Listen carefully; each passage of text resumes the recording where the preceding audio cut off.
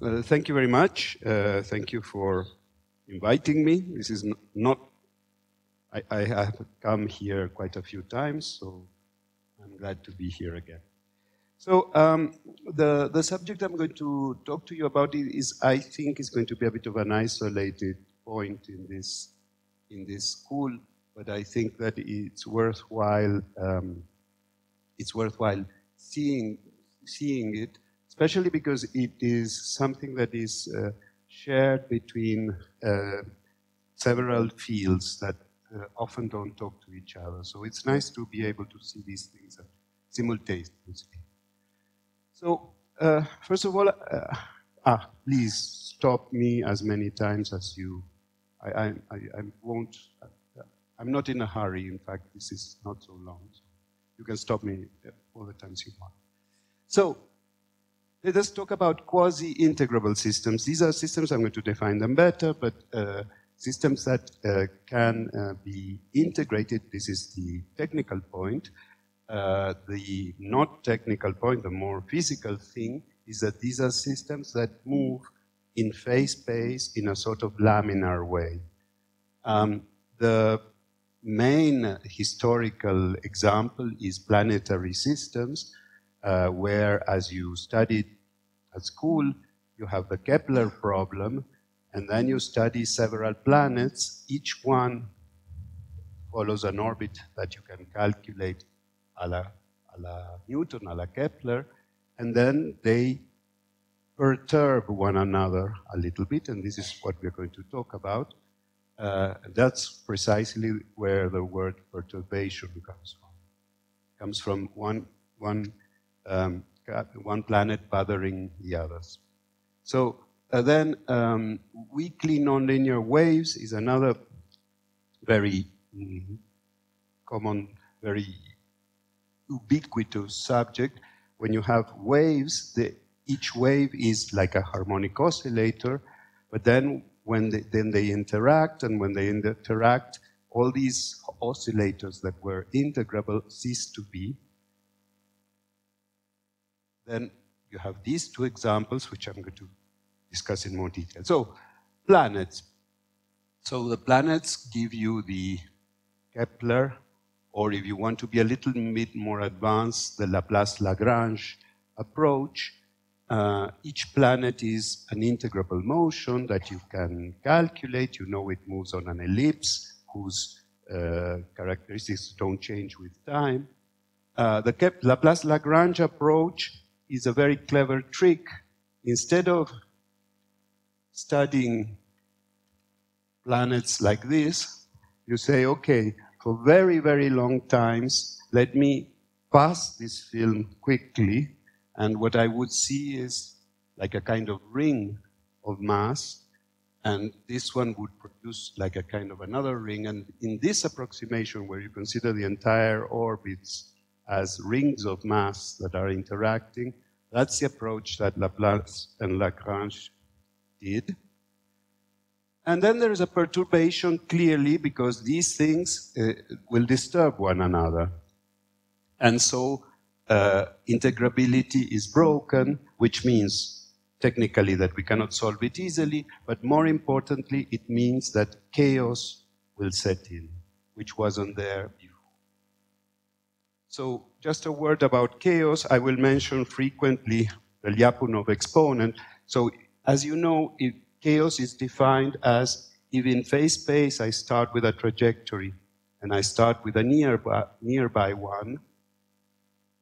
In a chaotic system, this small distance amplifies over time in a way that when you're chaotic tends to be exponential, and this thing is called the Lyapunov exponent. This happens when you have chaos, and instead, when the system is integrable, you don't. You have an ellipse. If you start a planet in another position, you will have a slightly different ellipse, but as you see, there is no exponential separation of orbits. Okay, so when I talk about chaos, I'm going to think about this situation, And one way of measuring it that will come back again many times is the Lyapunov exponent, which has the dimensions of inverse time. Okay, so you could ask, what happens when one planet perturbs the others? Are these orbits going to become unstable? Is the Earth going to end up by blowing away or falling on top of the Sun? This was the first great motivation to study this kind of systems, and was a question already at the times of Laplace and Lagrange. And even not so long ago, like 20-something years ago, people thought that the perturbations could perhaps not destroy the solar system, and that the solar system could in fact not be chaotic, thanks to a theorem which is called the Kolmogorov-Arnold-Moser theorem that tells you that when you perturb a little bit a system, then you get regions of phase space where it's almost as if it would be integrable. In fact, that's not the case.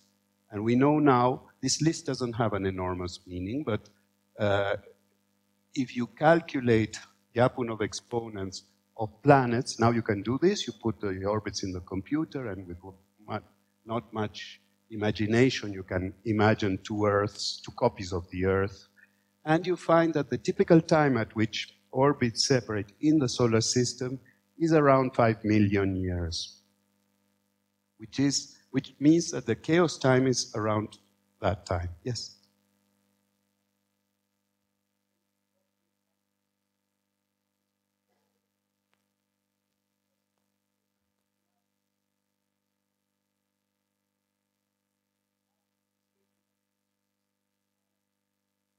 Well, that's a good plan for a half of the talk that I'm giving.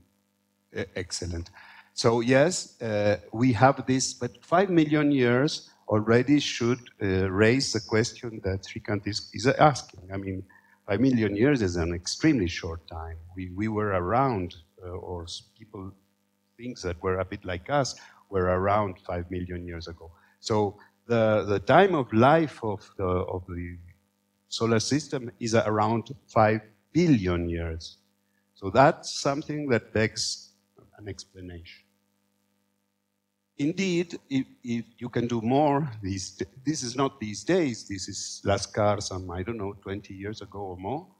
You simulate the orbit of Mercury. This is the eccentricity of Mercury. I think that this is the same thing. And you start all the planets in slightly different positions, but then you let this simulation go for 5 billion years. And you find that some orbits, the eccentricity grows so much, one means that the eccentricity of Mercury's orbit is the same as Venus. So it's a mess. No? So by 5 billion years, you have more or less, I don't know, 1-2% of the orbits have Mercury going away, probably crashing against Venus, and God knows what happens after. So 5 billion is more like the age of the solar system, and is the time in which we are more or less safe that it will be here. So, but this is a gigantic time, as Srikanth was asking, compared to the only 5 million of the chaos time. That is something that we will have to try to explain, or to give ourselves some sort of explanation. The interesting point is that it is no longer true. I mean, and this is something that people don't usually know this, that there is, that what is clearly and definitely by now absolutely known is that the solar system is chaotic. Okay. Weakly interacting waves is a subject that is practiced by other people that usually don't do planets, and of which the planetary people don't know, don't care. When you have waves in water, for example, to a first approximation, they are, as I said before, like modes of a string. They are just like a harmonic oscillator, each one of them. But they interact through higher orders, and there are many cases when the interaction is relatively weak, and this happens in the sea when the sea is calm, you see these waves almost propagating, but of course they interact, they dissipate, they do things. For example, this is an experiment where you get a sheet of steel and you make it vibrate, and you see how the energy dissipates in a cascade from the long wave to the shorter. This is called wave turbulence. Turbulence it's not turbulence, but it's called turbulence because you have a cascade of energy going from where you excite the waves to shorter and longer waves, and then okay, this is again another subject where you're studying an integrable system plus a perturbation. Now, this is perhaps one of the best known examples. I don't know how much you've heard of this. In the 50s, Fermi, Pasta, and Ulam, but instigated this, wanted to see assist thermalizing, because we teach students that a system that is not integrable ends up by being ergodic, but they, at the time, didn't have much concrete examples. And this was the beginning of computer. And so they proposed to study this model. So you have particles on a chain that are interacting through. They said, okay, if I do it quadratic, it's not enough because it's completely integrable. The Fourier modes don't talk to one another. But if I add up to quartic, I add up to quartic, it should be okay. So they put this in their first simulation, and to their great surprise, they found that at the beginning it seemed like a wave. They started with some bizarre initial condition that the system was trying to decay, but in the end it came back to where it started, and so the lump of energy with which it started, it seemed to spread as you would expect, but then it concentrated again, and they were very surprised by this, and because this is not what they expected. Once they add the quartic potential and the cubic, there are no longer Fourier modes. This is a strongly coupled system, so what the hell was happening? And it took a long, long time to have a simple explanation for this phenomenon, but now we understand it, and I'm going to come back a lot to this. If you do the following exercise, you take this potential and you rewrite it for an appropriate lambda and changing of variables. You rewrite it like this. So I write it as an exponential plus, well, this thing. And then, of course, there are lots of terms that are here that are not there. I make the first three coincide, and then whatever I put that was too much, I take it away. That's a small. So I'm writing the potential as something plus small, so small in the sense that it's higher powers, which are going to be more negligible for lower energies. But the nice thing of this is that this potential, when you have a chain with this potential, then it is integrable. And it's a highly non-trivial thing. It's called the Toda chain. And I'm going to tell you more or less how you prove this, but it's nothing as simple waves that are traveling. Yeah? Yeah. So, oh, should be a p squared here. Yes, sure. And in the Toda too, of course. The Toda is without the small. Exactly. So, at the end of the day, what you understand is, again, you are in a situation where you have integrable plus perturbation. Sorry? It should be? Oh, I didn't put the p squared. I'm sorry. This is v. Okay. So this is a system that, in this sense, resembles very much the nonlinear waves and the planetary systems. In fact, if you look at the trajectories of the particles, so what is this plot? you have your chain.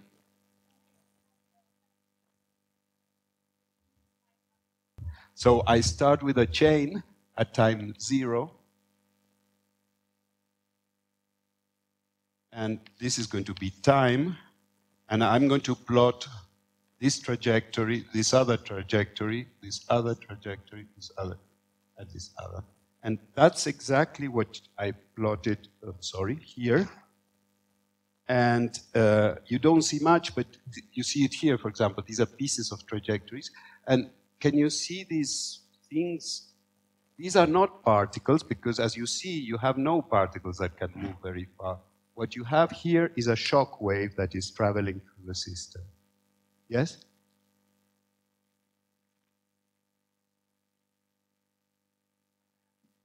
That's a perturbation of harmonic chain is what people were doing at the beginning. It's integrable plus something, but it's you miss the good integrable, the best integrable. Then it took a long while to realize that the better one to do it is Toda, which already is much closer. So yes, we do use Fourier modes, and you can see Fourier modes here, but you also see these beasts that are shocks that are traveling, and these beasts don't exist in a harmonic chain, but do exist in Toda. Fourier mode, sorry?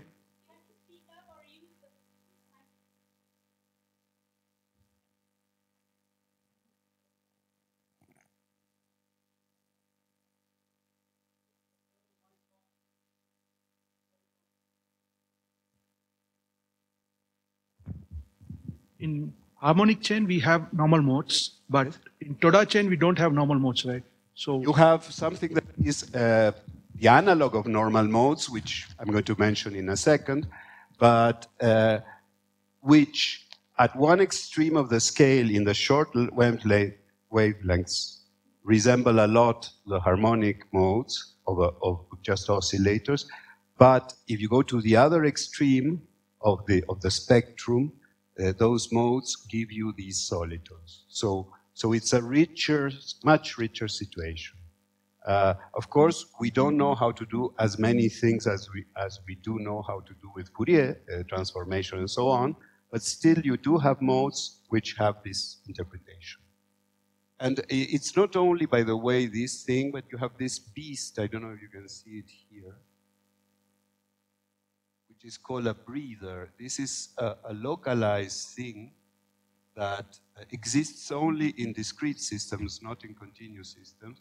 And it's extremely chaotic set of, like a fight of three dogs, moving, but the identity of who are the three changes, and it's a very chaotic thing that moves across the system. Okay, so this is what Fermi, and what happened to these two poor gentlemen, plus the woman, Zipu, who's omitted from the history, who did this. They fell into a situation which was small, because they couldn't go, and it was short time, but still they had these solitones resurrecting. Of course, they were not aware of this, but these solitones eventually die and are born elsewhere and so on. But if you are in a very short time, which is what you could have in the 50s, you wouldn't see that.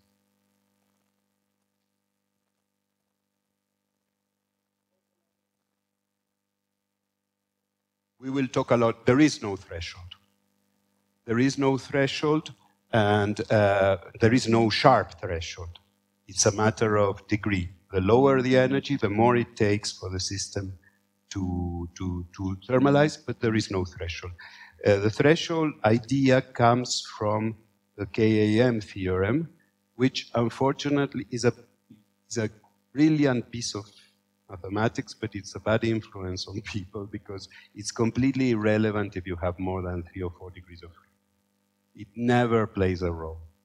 And it's very hard for people to get convinced, being such a brilliant piece of mathematics. So this KAM theorem says that when you turn on a perturbation that breaks integrability, at the beginning, not much happens. At the beginning, meaning when the perturbation is small. And you get essentially some chaotic regions in phase space and some that are not.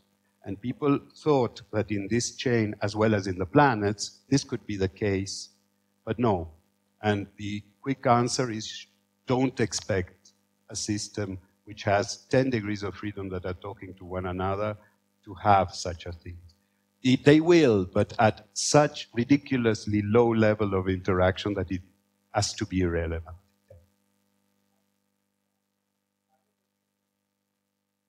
Oh, maybe, I don't know. Yeah, it has to have the sign so that it's stable. I hope I got it right. So Cam theorem cannot explain the Fermi-Pascal problem? Not at all. Not at all. And it's a common misconception which I had and other people had to think it can. But and this I talk low dimensionality, meaning number of degrees of freedom, is a disease that has to be cured. We tend to think in low dimensions. We tend to think of chaotic problems or even glassy problems with few degrees of freedom. But and because we can do pictures of a blackboard, but almost everything that is interesting comes from having many degrees of freedom. And applying the Cam theorem to such situations is a low-dimensional prejudice.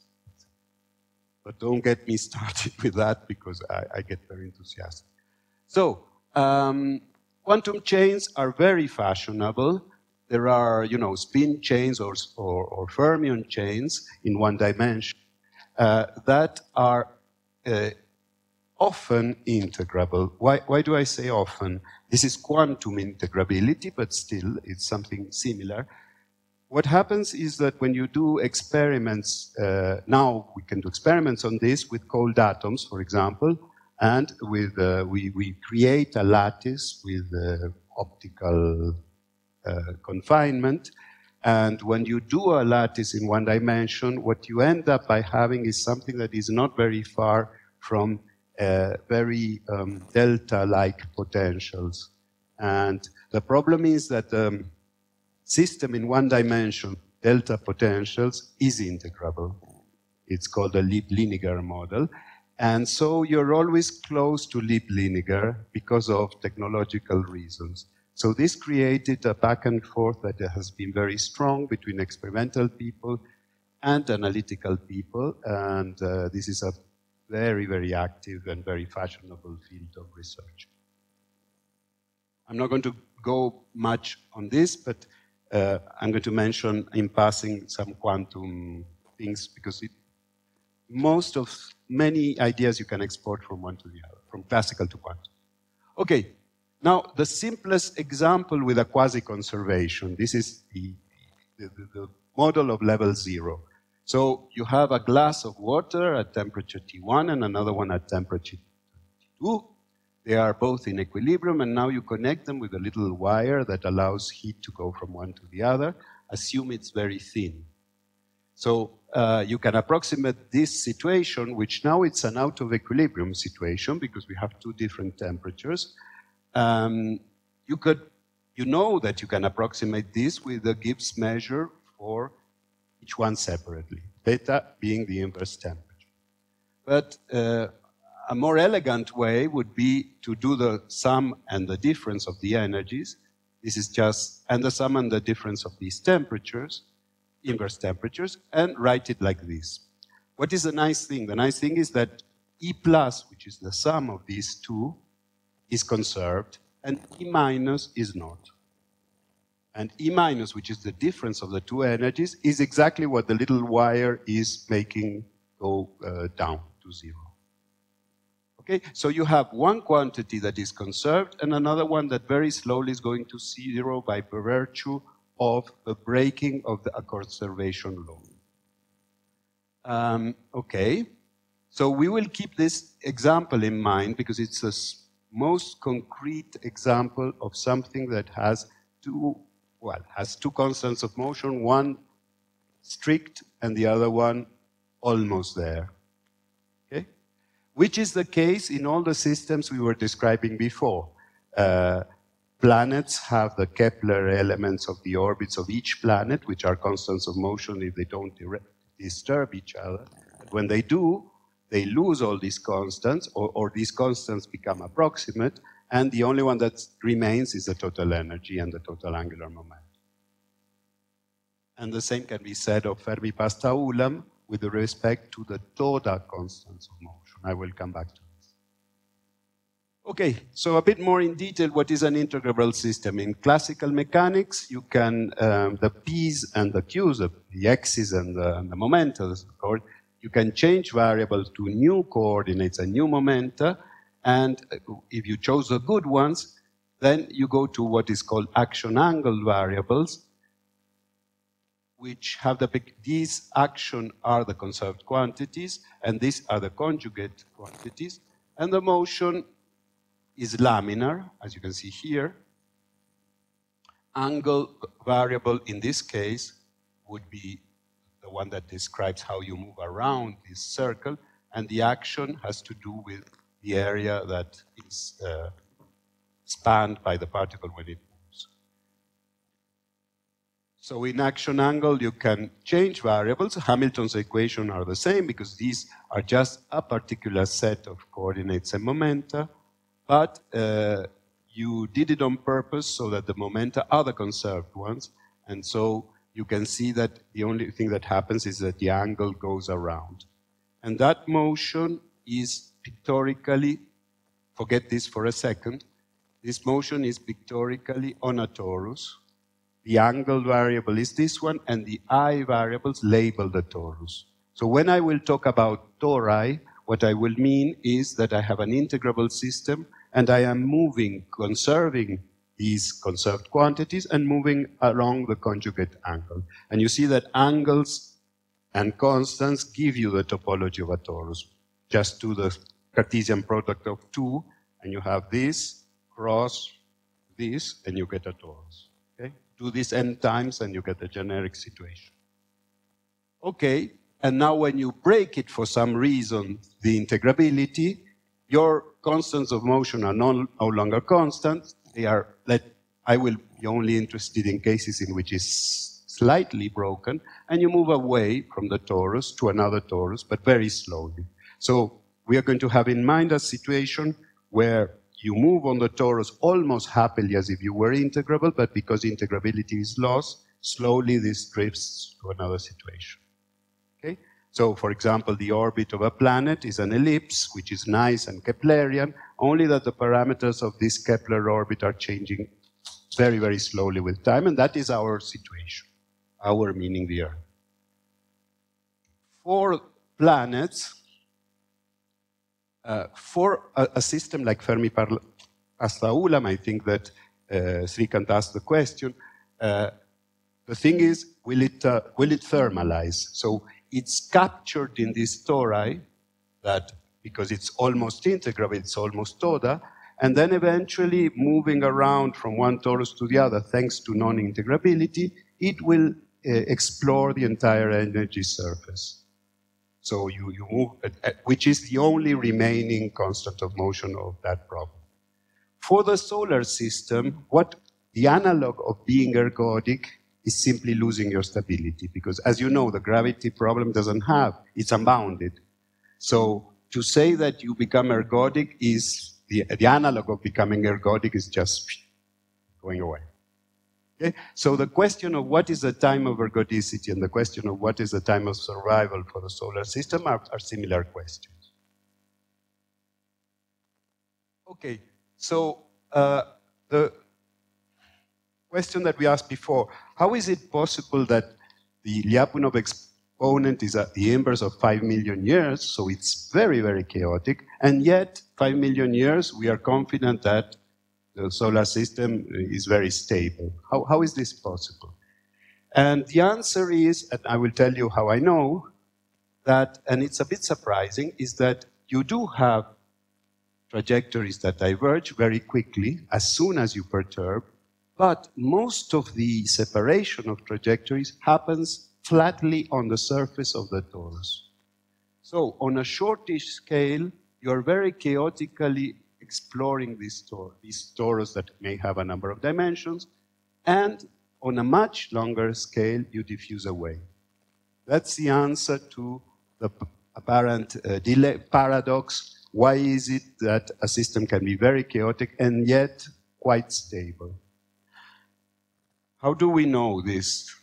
I don't know really. It may have been something with a different language that even Laplace and Lagrange knew. I don't really know. But the way I got very convinced of this is very simple.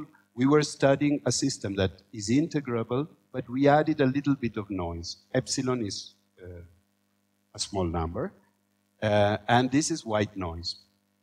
So now the system doesn't have energy conservation because you are disturbing it with a random field, but you can calculate everything of this model. You can beat it to death for simple potentials. And what you find is that immediately, but really immediately, as soon as you connect to some white noise, the system immediately becomes chaotic. Not chaotic in the sense that makes a noisy dynamics, but in the sense that two starting conditions with the same noise, but slightly different, will diverge one from the other. And it is in that case that you can prove that almost all chaos happens on the surface of the torus.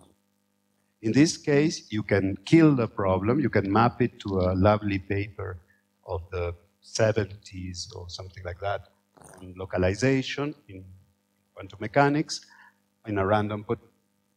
You can use this to completely beat to death the problem. And to your surprise, you find that there is no threshold of chaos.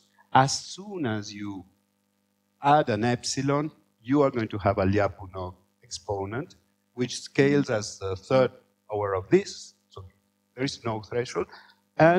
But essentially what happens is that you move very chaotically on the torus, and then you diffuse at an extremely slower scale. Now, so mathematically, what do? You change these equations to action and angle.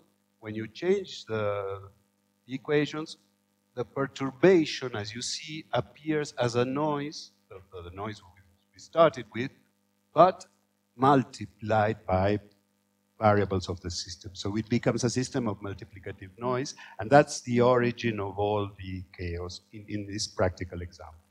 Just a quick thing.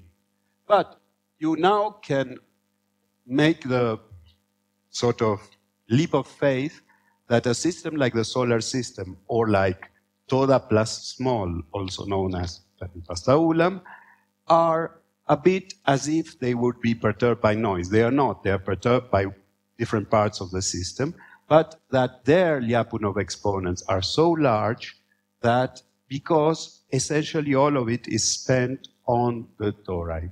When I gave a talk on this, on the simple example perturbed by noise, there was somebody in the audience, Benetin, who's a big expert on Fermi-Pasta-Ulam, and he said, now I understand why, because he had computed the Lyapunov exponents of Fermi-Pasta-Ulam and found that indeed the system is very chaotic. The Lyapunov time was 10 to the 4.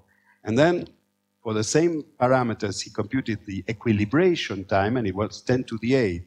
He was extremely puzzled by this. How can it be possible that a system takes so much longer to equilibrate than it takes to explore, than its Lyapunov time? And to this, you must answer that the situation is very close to the one, fortunately, of our solar system, which has a big Lyapunov exponent and hopefully a much longer stability time. At least. I would say no. I would say no. Just to go to the, well, not directly. Just take this example. If the Lyapunov exponent, this is a system of 1/2 times 10 to the 23 particles to the left and 1/2 times 10 to the 23 particles to the right. The Lyapunov exponent is what it is of each one of these glasses of water. The combined one, oh, what happened?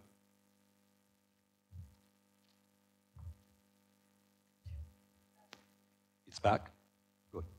The combined Lyapunov exponent is gigantic.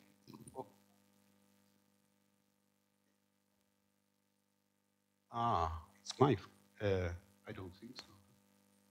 Sure? Okay, I behave better. Okay, so the Lyapunov exponent is what it is, something to do with not far from the collision time of molecules. However, the equilibration time, as you can see, has to do with this little channel. So you see, it's nothing to do. Okay, so, but one has to be aware of this. It takes a while. So now let us concentrate for a minute in Fermi-Pasta-Ulam.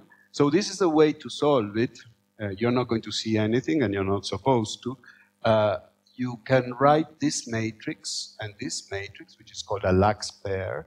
The matrices are defined here. These are the momenta. These are the positions. This is the Toda Hamiltonian. And the equation of motion, you can write it like this. This is what Lax realized that you could do. And in this way, you can show that the matrix itself and all its eigenvalues are a constant of motion. So that all the spectrum, all the eigenvalues of the matrix are the constants of motion of Toda. About the question, what about, are they like Fourier modes? Well, of these eigenvalues, you have a string of them. I will call them J1, Jn. The big J's are almost as big Fourier modes, but the small ones are long modes, but also some solitons that you don't have in a normal harmonic chain. Okay? This was done much better by much before by Benettini and Ponno. They did it with a harmonic, as your question. They chose, because it was easier, the simple integrable system consisting of just a harmonic chain. And so they started a Fermi-Pasta-Ulam chain in one given. They put the energy in the lowest Fourier modes, and then they let it go, and saw how these energy dispersed along the mode, and to get something that is more or less flat. This was a way to see equilibration. So what we did is we took their idea, but expressed somewhere else in the paper, and did the same idea, but we did it with these K's are the Toda constants of motion. Remember that Fermi-Pasta-Ulam is not quite Toda, but it's almost. So we put a lot of energy in the lowest, I call them modes, but don't think of them as Fourier modes. They are some cousins of Fourier modes appropriate for Toda. And we looked at how time went on. They had done the same with Fourier. We just improved a little bit on this by using the Toda ones. This is with Tomer Goldfried, I should say. And so you put a bunch here, and you see as time passes how very slowly the distribution of energy in these constants of motion begins to spread. If we were in Toda, pure Toda, we would stay and die here, which is what you see. There is a red curve superposed. That's when you do a real Toda. And this slowly going away has to do with the fact that you're not quite in Toda, but you are breaking integrability. Think of this in analogy with the orbit of Mercury slowly going away, and of all planets, or waves in water slowly interchanging their energies.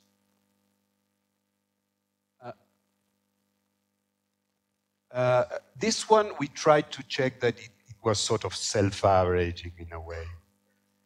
To the extent that you can, we were in 300 or something, chain of them. So we tried. Yes, and indeed, I think that you can do the scalings of all these laws. There have been things done to estimate at each energy how the different times scale. Notice that this is and is not glassiness. You could have asked Srikanth the same question. It is slow dynamics, but not for the reasons of glasses. It is breaking or difficulty with ergodicity, but for another reason. How are they related to action variables? How are the eigenvalues? These are, well, they are not exactly action variables. The action value, I'm not a big expert, but the action variables of Toda are sort of you don't have so, but they are constants of motion. So they are sort of nonlinear combination of those. But you don't have explicit expressions for everything. That's the nice thing about waves, that you know everything. So analyzing the eigenvalues give us an idea about how action variables behave. Is that what you... Yes, the eigenvalues are just, contain exactly the same information as the action variables, only that they are mixed up. Okay, so we did this, and now one thing I stop for a minute because this is, we're entering fashionable territory. When you have a situation like this one, where you have a distribution along many constants of motion, it has been proposed that you can write this as an ensemble where you introduce Lagrange multipliers that play the same role that temperature plays with energy, but one for each constant. You see, the idea is just like you have inverse temperature with energy, magnetic field with magnetization, and so on and so forth. Here the idea is to do it for all the constants. You could do it, and then you have to discuss how many of those. If I have n constants, do I use n of those, and I have n temperatures, or shall I, as is necessary for some cases, do the plot, this is the plots you saw before, artist view, and do binning and only introduce some betas to impose some boxes. It depends. It depends on if you want to use a thermodynamic limit or not. I leave it at that, but it's an important point. This strategy is called a generalized Gibbs ensemble, and it is very, very used, and there's a lot of activity in quantum chains. And it's there where the subject exploded. But you understand the rationale for this. So, coarse graining or not, coarse graining is an optional. You could have added one or the other. Technically, let me tell you in 2 words what happens. If I introduce exactly n temperatures conjugate to n constants, I have a right to do it. But then when you do equivalence of ensemble, there is a moment where you want to take a saddle point, for those of you who've gone through. And to have a saddle point, you need a big parameter, but you've lost your big parameter because you have as many temperatures as variables. So the binning comes from having something that doesn't fluctuate. So the answer is, you are allowed to use this generic ensemble with as many as you want, but if you want to take saddle points, you better do some coarse grain. Okay. So here what we did is we took, it's the same picture as before. We excited certain modes, just like Mrs. Fermi Pasta, Ulam, and Madame Tsingu did. We excited a few modes, and this is the list of the histogram of the Toda constants at one time and at another. But what is fun is to see that this is a Toda system for one value, and this is also a Toda system. You're moving from one Toda torus to the other. So it's not that you were in a torus and it blew up. You were in a torus and you landed in another torus. If the system is big, it will be deterministic, and this brings us back again up on coarse graining and things like that. But if it's a solar system, no, because Mercury in some realizations can explode and in others not, so it's a fluctuating one. Okay, but you have to think of hopping between torus and torus. It's a slow evolution of the Toda constants.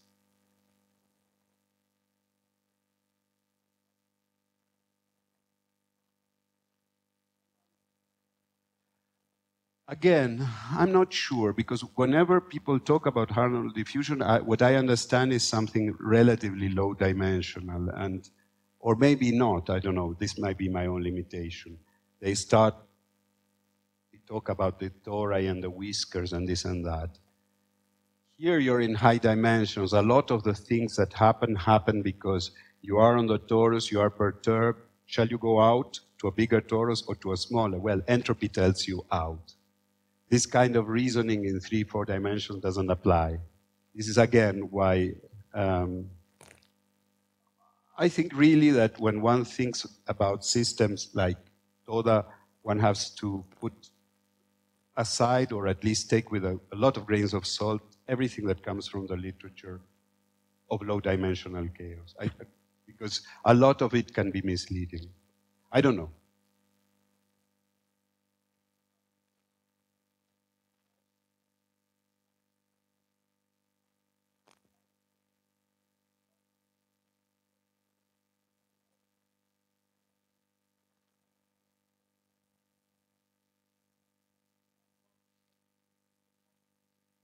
No.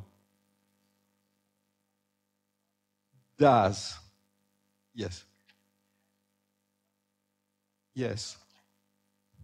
Because the low-dimensional picture is that you have this laminar motion in tori, and then you apply some chaotic thing, and some regions become chaotic, and others remain with nice tori that stay forever. In large dimensions, or in more than 3 dimensions, what happens is that this thing, this regime is mostly irrelevant, and what you have is that all tori are destroyed in the sense that none of them keeps being eternally stable. But if you consider a certain regime of times, you can sort of think that adiabatically you move from one to the other. So it's a slightly different picture. I don't know if it is or not contained in the Arnold thing.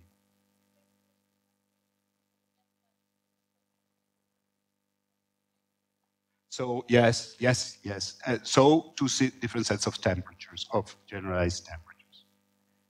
Okay. So we did this algorithm, which we did it for Fermi-Pasta-Ulam, and there I'm pretty certain that it hasn't been applied this way. But I always wonder about planets. It's very simple. What you do is you are at this torus. You want to accelerate this part of the dynamics, which is the nasty one, the going from one torus to the other. So you move along this torus, and you estimate the velocity of these constants of motion, how quickly they are changing. This takes a short time because you do it on the torus. You don't wait for diffusion to happen. Then you do the jump by using these velocities. So j of t plus delta t equals j of t plus delta t times the velocity of j. Find new constants, find some point with those new constants. That's easy. You have the constants, you have to find a point, you do a little Monte Carlo program that does it, and then restart. So what you're doing is you're only doing the fast dynamics on the tori, and the jumps you're estimating. You could do the same with Mercury, and I wonder, I mean, we have discussed a bit with people that are more knowledgeable of planetary things than us, but it would be a reasonable way to do an acceleration of the dynamics of a planetary system. Okay, it works, more or less, it works. And the idea would be, can I do the same here? So I calculate how much are the diffusion properties of the orbit of Mercury at one orbit, make it jump with this diffusion law artificially, start with a new orbit, and so on and so forth. It's, as you can imagine, something that could have been thought of in the 30s or even before, so you wouldn't be surprised. Okay, finally, a fluctuation theorem. So one thing we know, let's go back to our example. One thing we know where a fluctuation theorem applies. Have you seen it in this school? No, in the last one. Anyway, it's very simple what it says. If you have a thermal bath, this is really a big glass of water, and this is another big glass of water, and you suddenly connect them with a little wire, and because the wire is so thin, the passage of heat is very, very small, almost comparable to, so that we can even see the fluctuations of this quantity. So it's made of 8 molecules, okay? So that we can see. And so you run the experiment during a minute now, and you run it again in another moment, and so on, and you do a histogram of how much heat passes over a minute. And now, this is a histogram, and now you ask yourself, the histogram means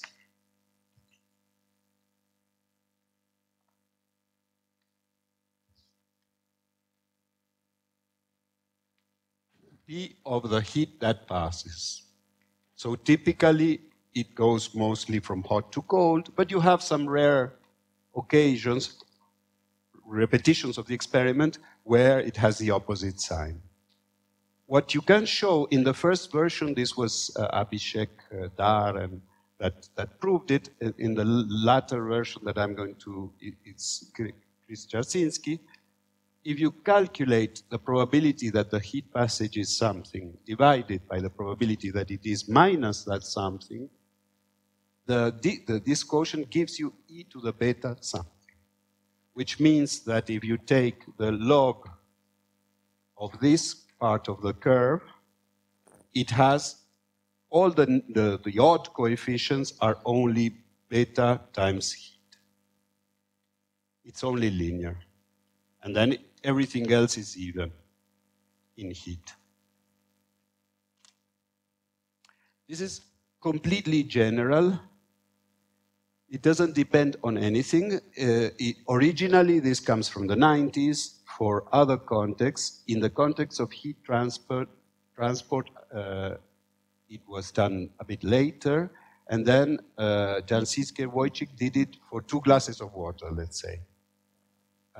And it's completely, notice that nothing of the model enters here, which is a bit mysterious. Okay, so this is the, so now in view of this, I could ask, well, but we said that this was a kind of zero-level model for a system that is almost has to, yeah. This one? Yeah, this one too. This one too. Sorry, yes, sorry. Here, it should say beta minus, yes. It's, yeah. So yeah, sorry about that, thanks. So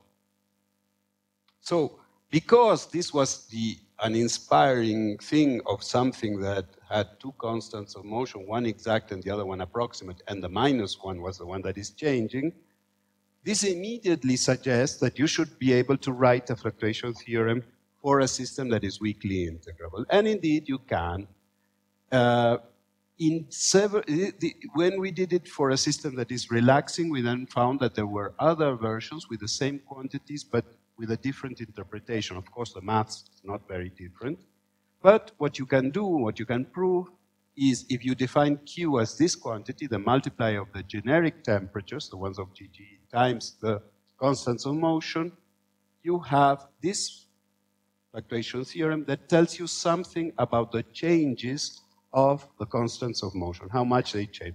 The probability that they change by a bit, the probability that they change over minus a bit. Now it's not 2 systems connected. Now the connection in the system is the breaking of integrability or the breaking of conservation of those quantities. So the system is talking to itself, and what separates 2 parts of the system is not a separation, a physical separation, but is the fact that you have constants of motion. And your little wire is the small coupling that breaks the conservation of these quantities. Okay? So just quickly to say, this is, like all fluctuation theorems, very easy to prove, and it says something about how the system progresses toward equilibrium and sometimes regresses, because this is the same idea here. The big quantity, this is a big quantity, the probability of going that way, if T1 is larger than T2, is big. The probability of heat going from cold to hot is very small. This is a generalization of the second principle because it tells you that overwhelmingly it's much more probable that this happens than this, and precisely the ratio is given by that. The same happens with a system that is almost integrable. Here we check. So what is nice about this fluctuation theorem is that usually these theorems concern very small quantities that are the reverse quantities, heat going from cold to hot. And that's usually not easy to observe. You need either very short times or a very small system. Here, the smallness comes from the smallness in the breaking of conservation. That's our little wire. So I think it might be much more observable than the usual one. So here, in the case of Fermi-Pascaud, it could represent the death of solitons because some of the constants of motions are related to the number of solitons. Okay, just 2 little examples and I'm done. You could play the game with 3 glasses of water coupled by 3 little wires of different thicknesses. And again, there is one global constant of motion, which is the total energy, and two that are the other two differences, independent differences, that are almost constants. And now in those two almost constants, you wonder what will happen. And you could do a GGE, meaning that you have Gibbs with three different temperatures. One is the sum is the true temperature that says something about the global energy of the system. The other two are a generalization. They are drifting slowly. To what do they drift? Well, remember that inverse temperature is a Lagrange multiplier. When you equilibrate that degree of freedom, the Lagrange multiplier is not imposing anything. When a Lagrange multiplier doesn't impose anything, it is zero. So the inverse temperatures of things that are decaying go to zero, so the temperatures go to infinity. And that's what you expect to happen, that they go to zero. And the fluctuation theorem tells you that the way in which they do is that you have, for example, here three. It's not the previous example because one of them was constant in the previous. These are three that are non-constant. You have surfaces of constant entropy, and you can show that, convince yourself that the fluctuation theorem tells you, and something that you already know, that you go skiing downhill in minus the total entropy. So you have surfaces of constant entropy. You go skiing. Why do I say skiing? Because skiing is not along a gradient. If you ski along a gradient, you end up very quickly. So you have to go downhill, but not necessarily along a gradient, but you have to go downhill. That's in the thermodynamic limit. The fluctuation theorem tells you something about the violation of that. You go down, and occasionally a little bit you go up. And the quotient of these two quantities is what the fluctuation theorem gives you. Okay, but in any case, the most important message here is that the motion of a system that is quasi-integrable and macroscopic is to make its slowly adiabatically changing extra temperatures go slowly to infinity. That's at the end of the day what it's all about. Okay, so I think I better stop here.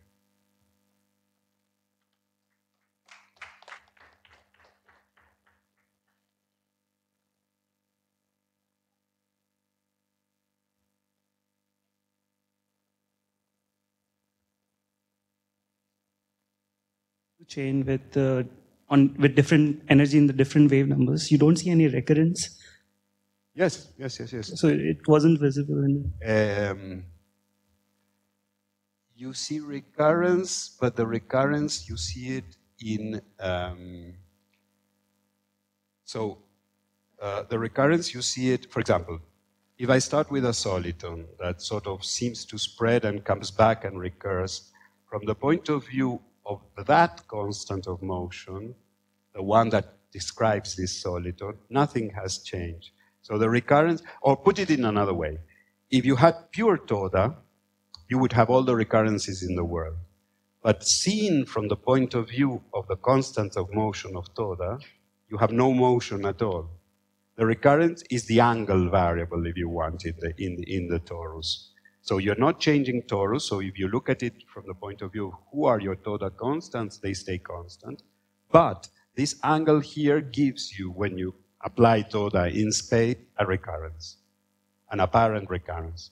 And this is exactly because you have a soliton that is going and coming back and doing so.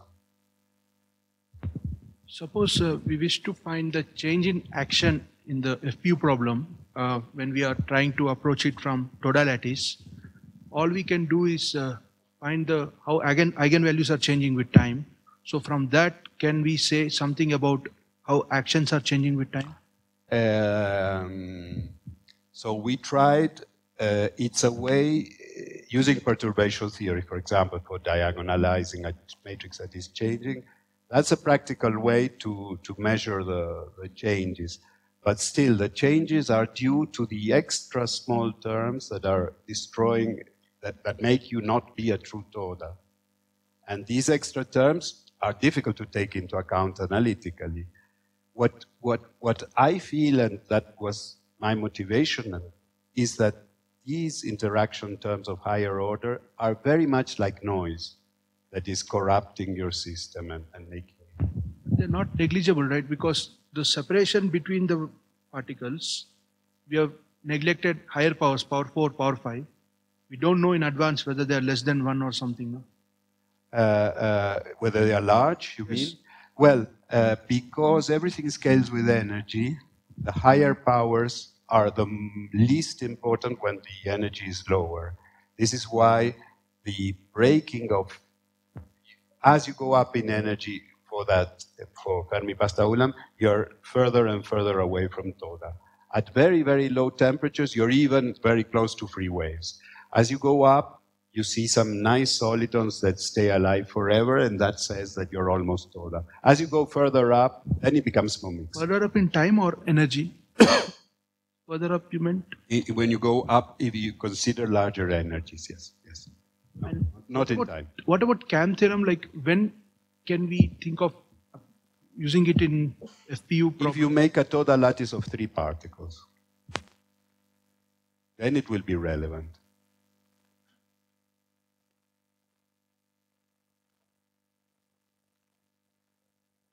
I don't know exactly, but the estimation is that the volume of surviving tori of CAM is exponential in the number of degrees.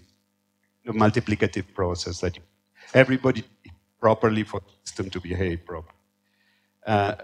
This is not a theorem, but and if it's so, by the time and so it goes like the interaction, the integrability breaking parameter to the power of number of degrees of freedom. So very quickly it goes. But now how to see CAM tori, how big you can, well, it depends on the parameters, no, but I don't know if anybody did a precise study on this. But it's, here again, it's a cultural question, no? We are all so formatted by CAM that, and so formatted by low-dimensional thinking that we wouldn't be if we were doing any other problem in our lives, which we treat immediately thermodynamically. But for dynamics, for some reason, we are all low-dimensional. But it's a problem of our education, I think, rather than...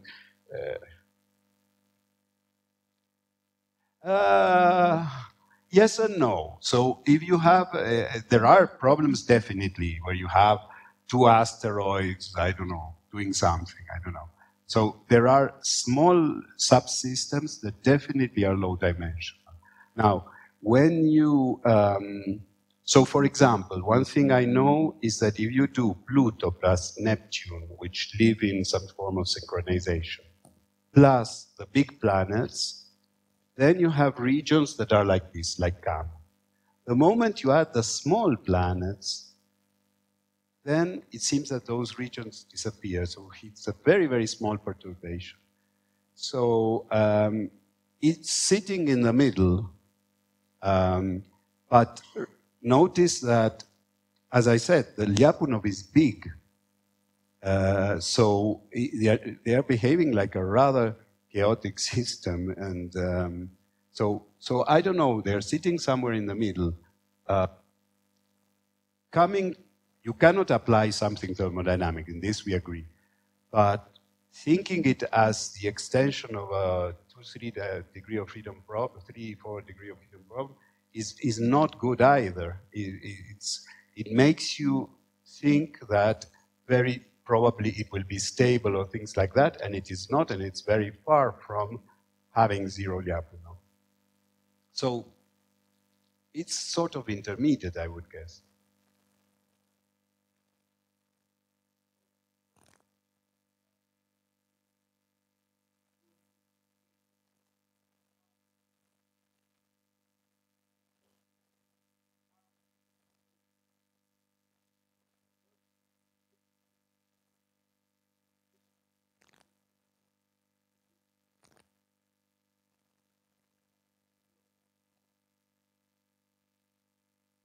And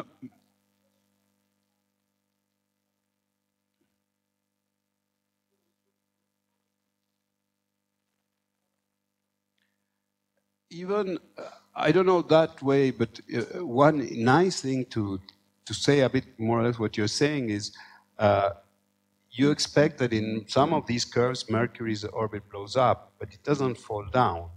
You could ask why. I mean, and quick answer from a StatMech person is because the tora you would go to, that where Mercury is far bigger, have more volume in phase space. So volume equals E to the entropy. So it is natural that you tend to evolve to that. Because it's not thermodynamics, this is not strictly so, but at least you would expect it to go rather in that direction. You won't find this said this way in books of classical mechanics. I don't think so. Because that's the way we think, but not. So just being able to do like an entropic guess of what happens even to a system that is moderate in size, rather small, like the solar system, this is not the way they speak, the planetary people. Of course, they know why. I'm not criticizing, but it's a different culture.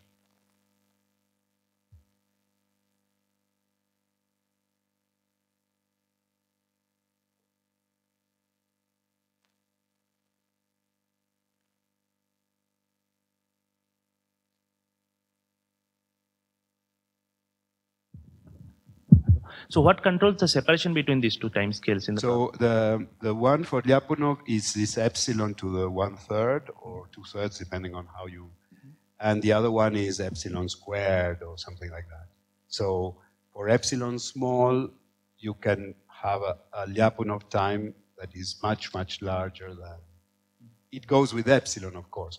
If you do epsilon that is, this was for random noise, but I guess it will be the case for all weakly non-integrable systems.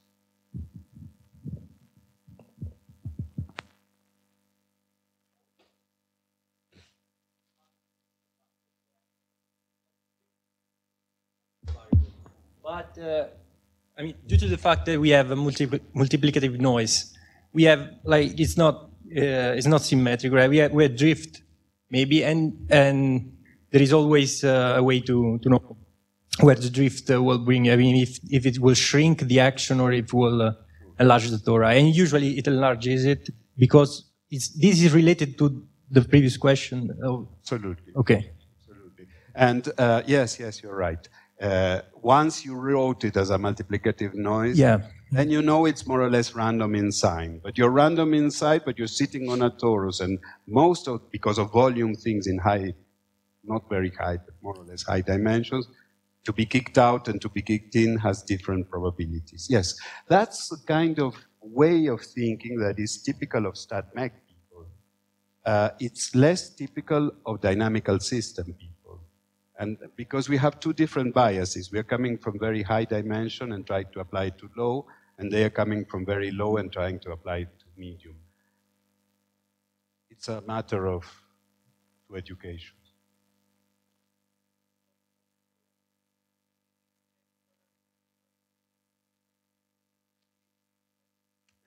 No, the scaling within you can make it so that it's sort of extensive in some. What it scales with is energy density, and then it depends. I remember a big power law. It's not exponential like you would expect in glasses. It's sort of energy density to the 8th, right? If I remember correctly. So that's more or less the estimation.